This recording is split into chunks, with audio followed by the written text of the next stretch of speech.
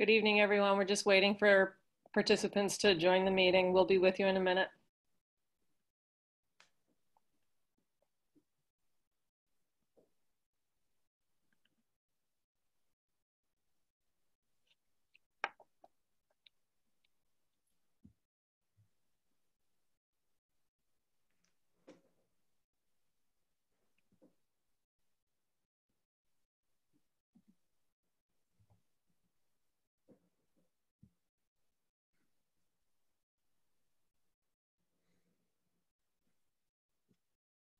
Mr. Weber, should we start or are we waiting still?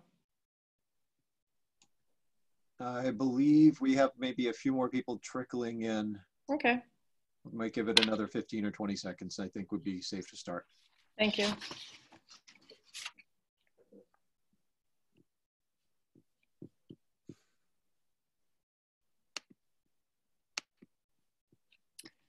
Good evening, everyone, and welcome to our virtual freshman and new student orientation. I am Mary Gans, the very proud principal here at Falmouth High School. I am entering my 6th year as principal, and I'm so fortunate to work at such a wonderful school. While I certainly wish we could be meeting in person, I am glad you have joined us for this virtual orientation. With me here tonight to welcome you to FHS are some incredible administrators: Assistant Principal Tom McManaman, Assistant Principal Henry St. Julian, Guidance Director Alan Kazarian, Special Education Building Administrator Audra Riley, and our phenomenal guidance counselors, Susanna Brooks, Kurt Lawson, Rachel Payne, and Lindsay Ruthven. My first encounter with FHS was exactly in your shoes as a parent when my oldest daughter was entering 9th grade 12 years ago back in 2008. I vividly recall both the excitement and the nervousness that go hand in hand with starting not only a new school, but starting high school. And this school year brings with it a whole new set of questions and concerns that we have never encountered before. I can assure you, however, that even with COVID-19 looming over us, FHS is still an amazing school with an incredible faculty and student body.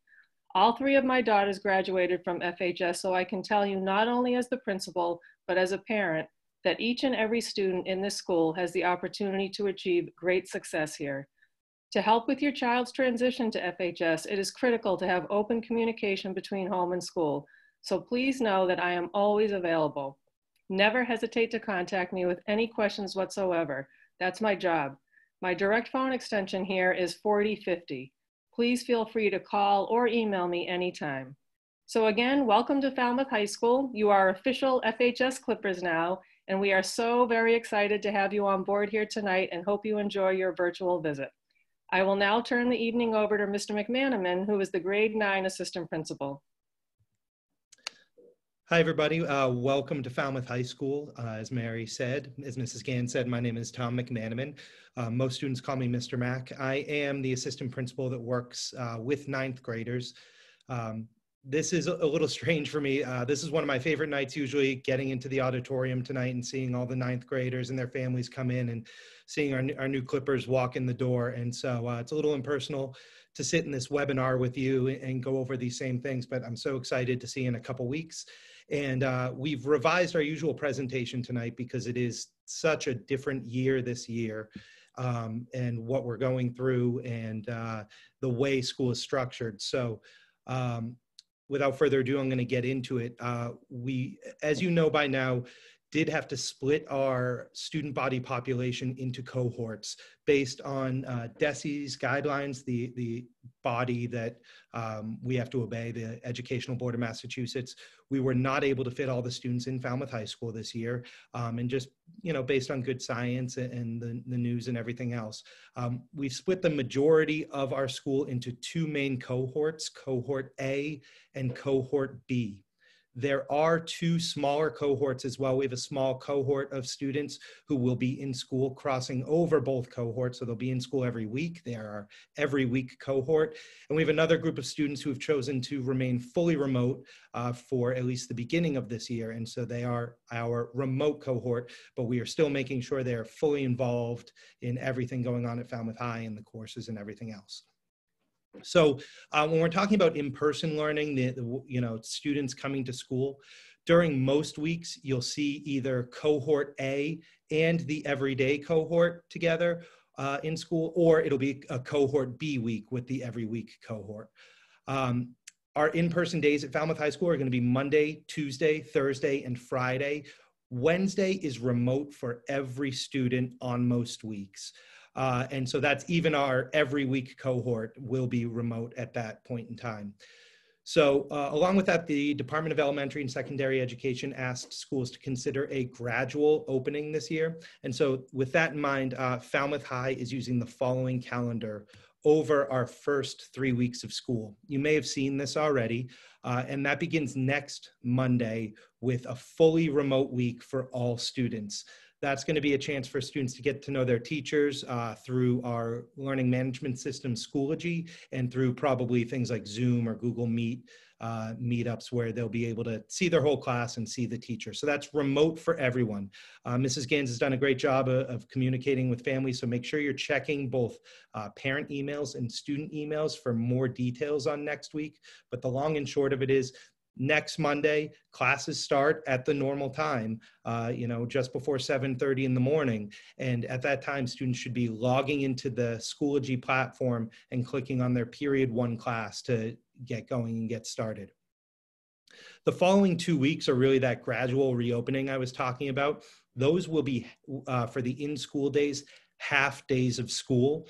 And Superintendent Dewar asked that we really even limit our population even more for those first 2 weeks. So what we're looking at is the first 2 days there, September 28th and 29th, we've split cohort A in half at that point. So we've got what we're calling for those 2 days, cohort A1. It's the first 25% of the alphabet, basically, on the whole. Wednesday will be remote for everybody. And then Thursday and Friday of that week, October 1st and 2nd, we've got cohort A2, the last half of cohort A. And I'll talk more in a minute about how you know which cohort you are in. The following week, we're doing something very similar, and we're splitting cohort B in half. So Monday and Tuesday, we've got cohort B1, the first half of cohort B. And then Wednesday and Thursday, we've got cohort B2, the second half of cohort B. And that's just for in school. Every student is still logging onto Schoology, whether they're working in school or working remotely from home. So every student, even if you are not part of the cohort reporting on a specific day, you are still involved in your class. You are still tasked with following the school schedule at the school periods and everything that goes along with that. The week of October 5th, we are skipping that remote Wednesday, and that's because October 9th of that was an already scheduled professional development day. I imagine the next week, Monday is a holiday. We're still waiting to get the final details on the schedule for that week. I imagine the next week will probably follow a similar model where we don't have a remote Wednesday, and we'll kick off full cohort A that next Tuesday after the holiday, and get going that way. But we'll keep communicating with families and with students with calendars like this or emails, so you know exactly what's coming when. And Mr. Mack, can I interject for a minute? Just so students and families know, tomorrow you will be receiving information from me via email, both students and families, regarding what to look for and how to start school on Monday, September 21st. Thank you very much. So along with changing how we were introducing school to everyone, we also had to change our basic schedule. And we were really concerned with the number of transitions we had in a day. That we had 6 classes meeting every day. Students sign up for 7 classes. And we really wanted to limit how much students were moving in between classes, in the hallway, things like that, just to try and keep everyone safe and healthy. So what we've done is we've moved to more of a block schedule. And what you'll see on most weeks is that excuse me, on Monday, you'll have periods 1, 2, and 3. And on Tuesday, you have what we've historically called our diagonal period. So it'll be the diagonal period and then periods 4, 5, and 6. At the end of each day, one of the things that we've introduced to Falmouth High School over the last few years, it's really become part of the fabric of what we do, something called Clipper Time. That's a flexible block where students can get more timely help from teachers on a regular basis. when we were talking to students, to parents, to our teachers, and to each other, one of the things every one of those groups said is we really want to keep clipper time in some manner over this year. And so we've been able to do that at the end of the day, every single day that we have students in class. And I will be able to talk more specifically about that in a couple minutes. I will say, I know we're going through a lot today, and I know that the way this, the webinar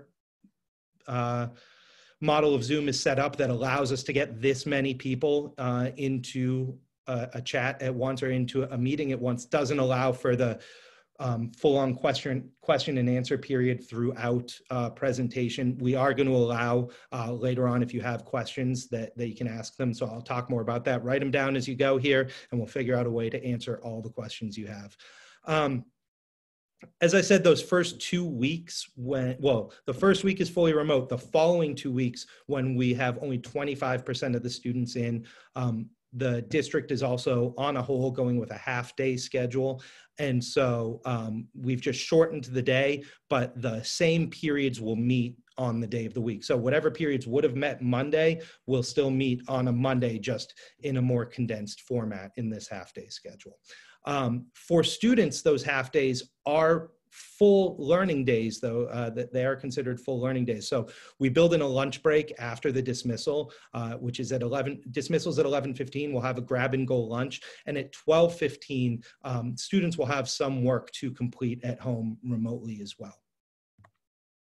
So you're wondering about your schedules and how they work and how they look. That's the most important thing. So I want to talk for a minute about PowerSchool and the way you can navigate it.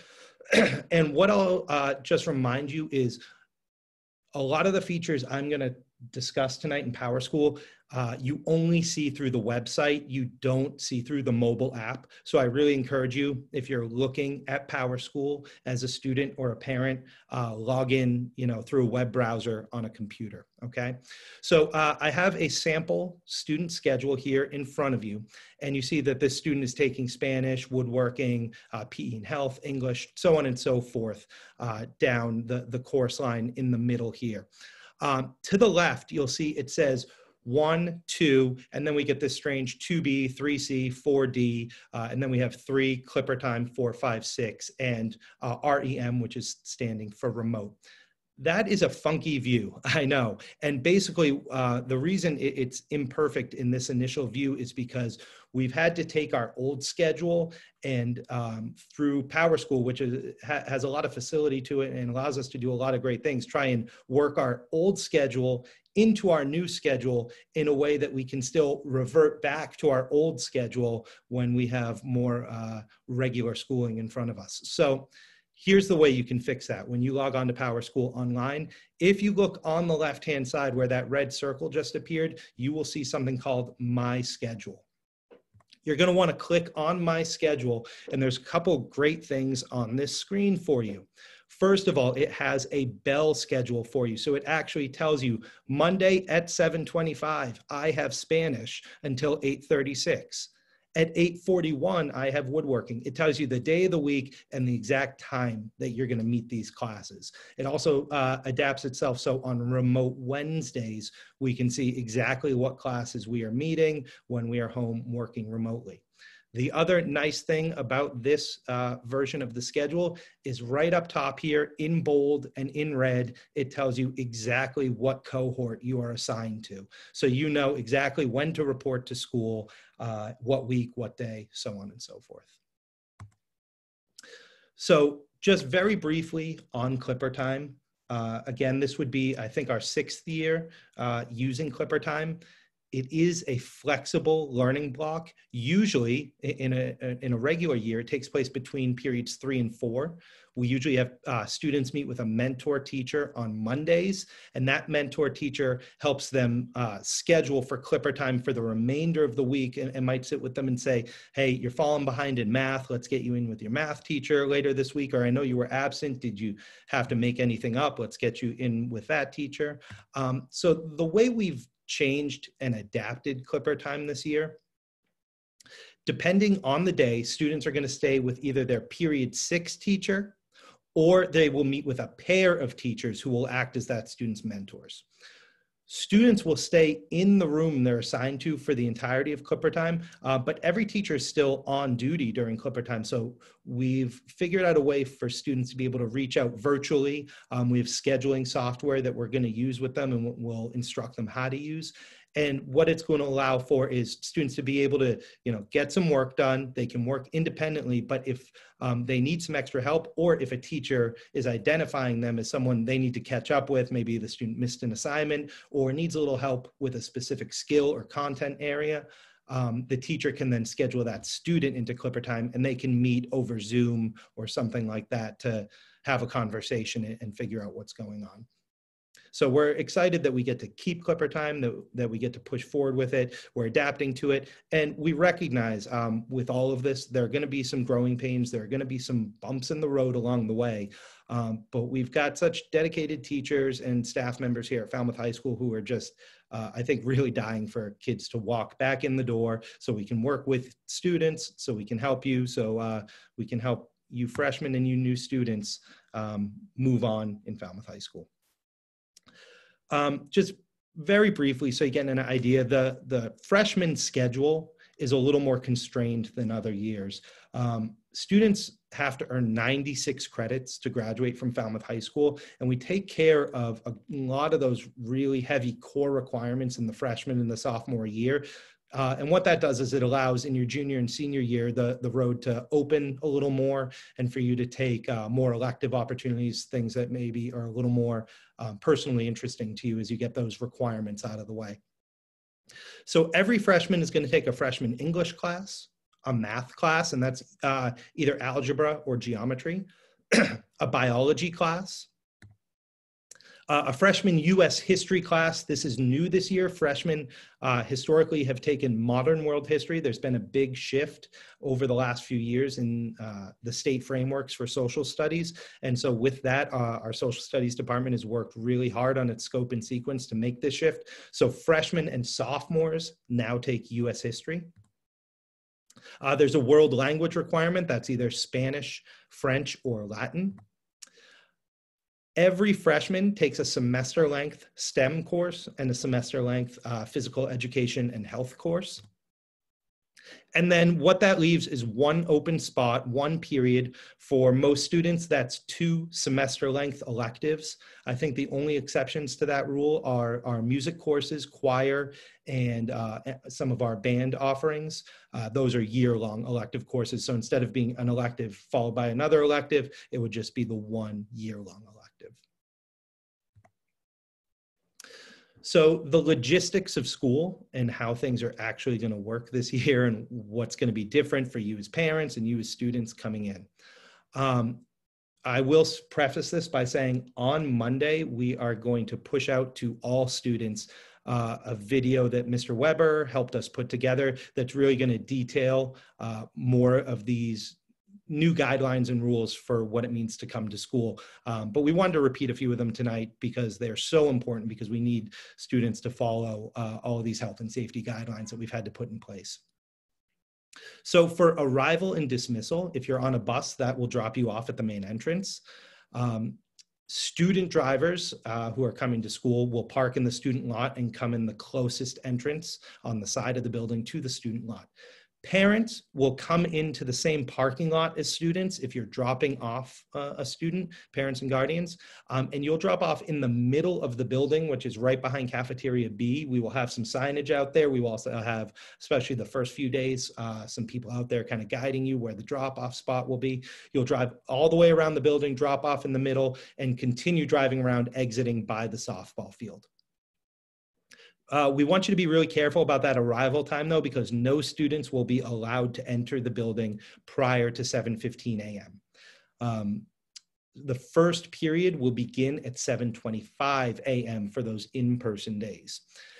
Dismissal locations at the end of the day are the same as arrival locations. And for you new students, usually you're walking through the building tonight. We're meeting you. We're helping guide you to these courses to give you an idea of the way the building looks.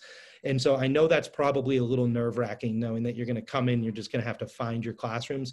But we've got some teachers that have volunteered themselves on the first day, and also some veteran clippers here, some upperclassmen who we're going to identify. We'll give them some way to identify them so you can see them in the hallways, especially during those first periods in the first weeks.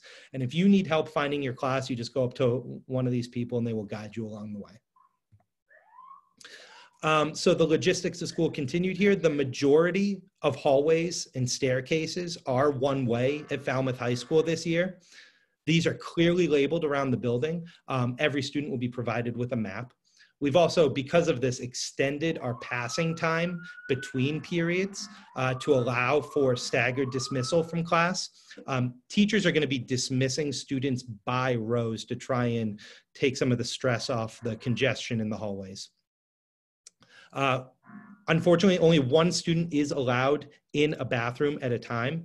Bathrooms are going to be closed completely during passing periods, and we can only let one student leave a classroom at a time to head to the bathroom. So I know these are tough rules and guidelines, but again, it is for everyone's health and safety. We'll also have bathroom monitors at each bathroom to monitor appropriate physical distancing.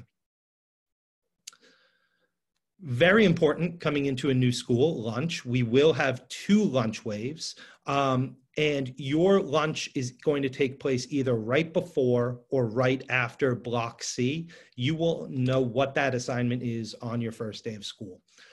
Unfortunately, students are going to have assigned desks at lunch. We really have to be careful about keeping students 6 feet apart at lunch, especially because they'll be taking their masks off.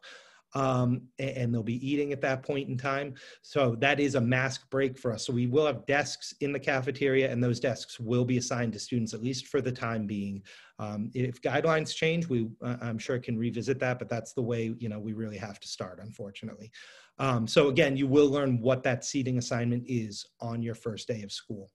We've built another mask break into our day. And again, if your lunch is before Block C, your mask break is after Block C, and the reverse is true as well.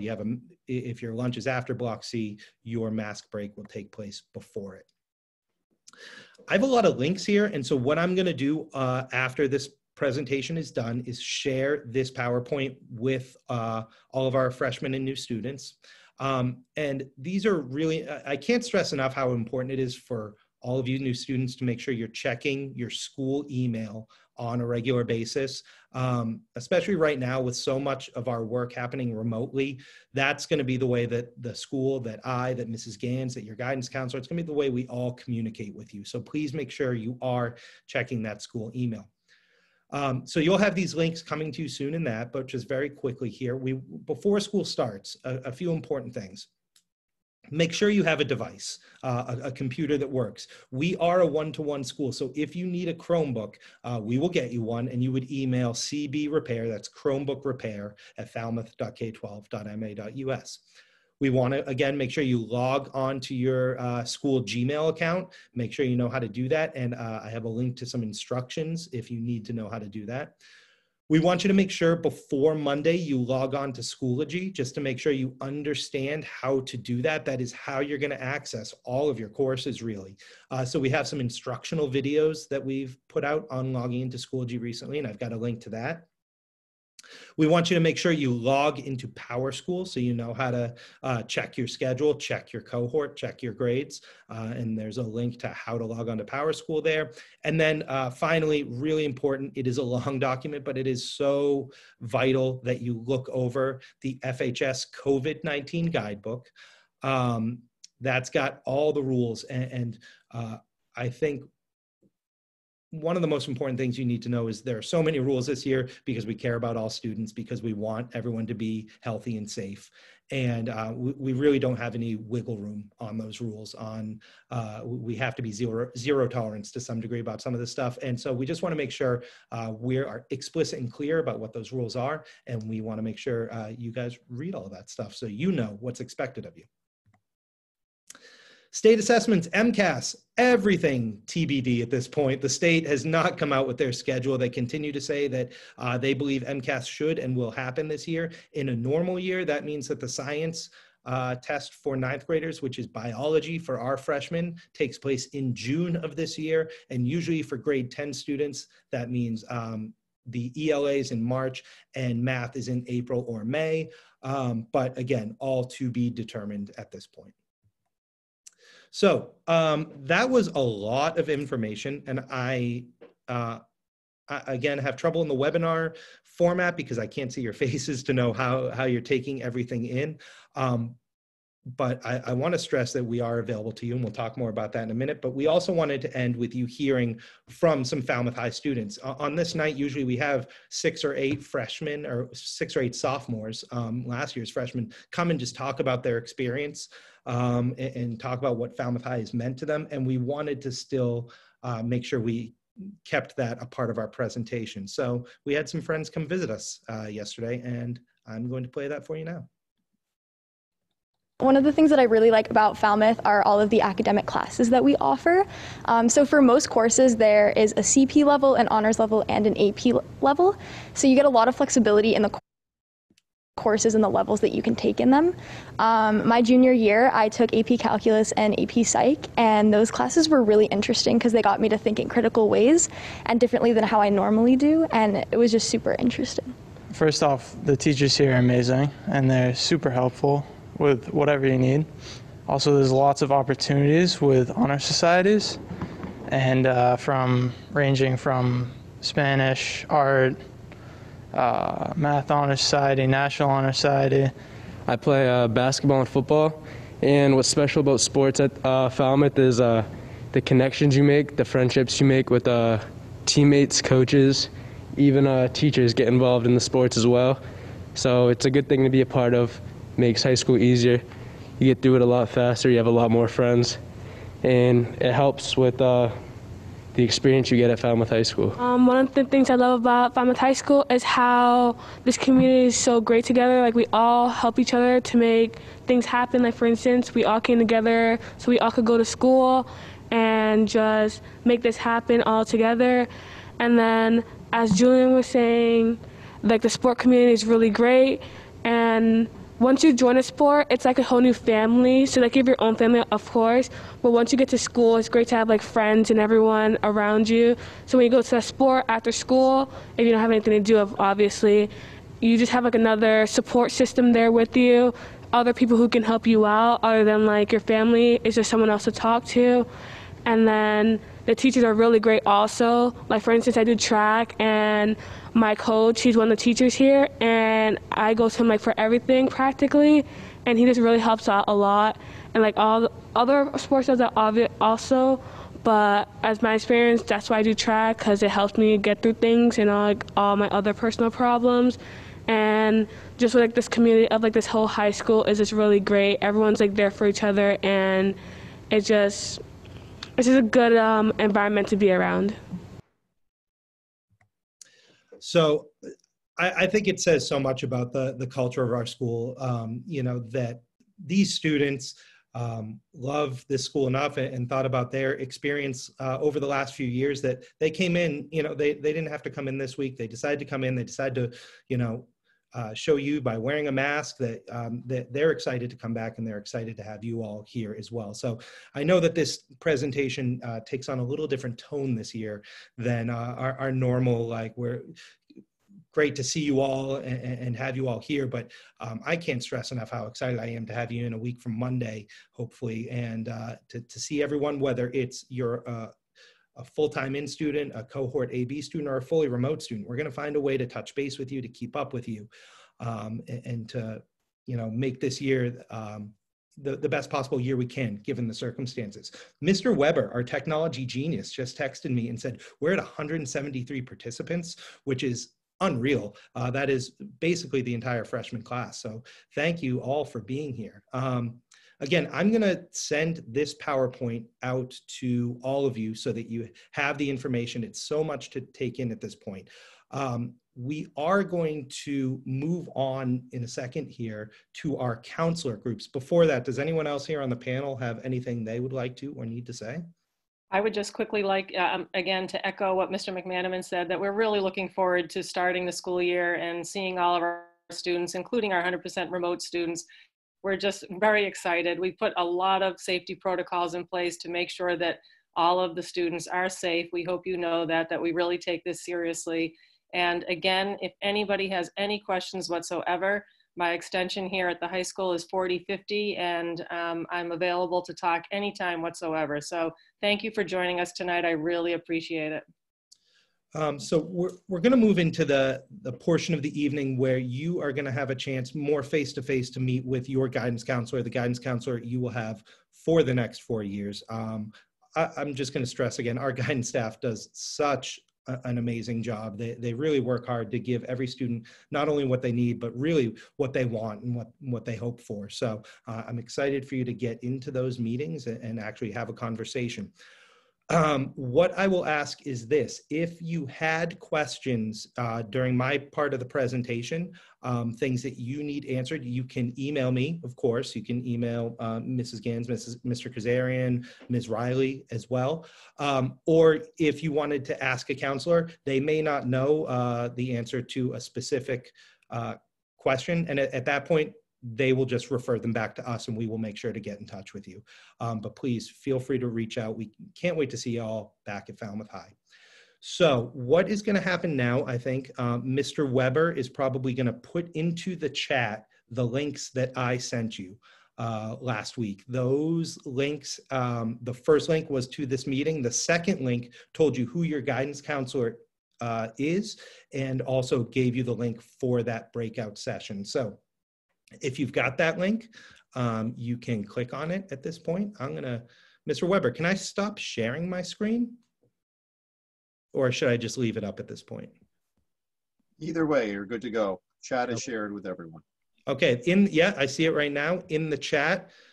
You can click on those links depending on who your counselor is, and it'll take you to your next meeting. Thank you all so much for joining us tonight, and I'll let you get to the next part. Thank you, everyone.